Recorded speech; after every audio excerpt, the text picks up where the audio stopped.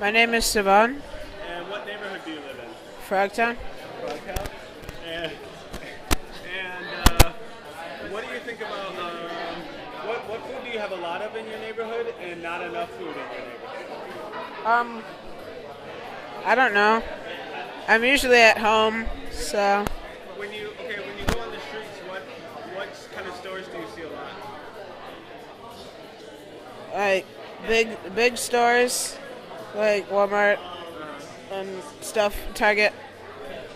And when thinking about food, what is your favorite food? What's your favorite kind of food? Anything. Anything. I eat anything. So like broccoli? Yeah. Broccoli, okay.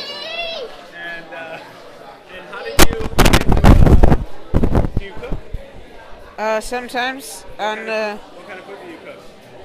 I can make like certain things, like macaroni, rice, spaghetti. I can make a meatloaf. Do you have a favorite food tradition in your family?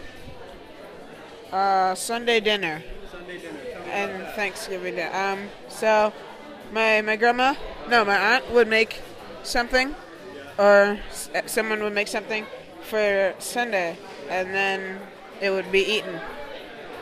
So when you think about having access to food, do you feel like you have enough access to food in your neighborhood? Yeah, I think so. Do you ever visit the Frogtown Park and Farm? No, No. Are you familiar with it? no. No?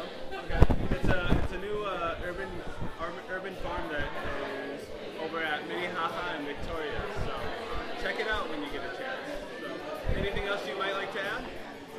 No. No. What's your name again? Savon. Spell that for me. Savon.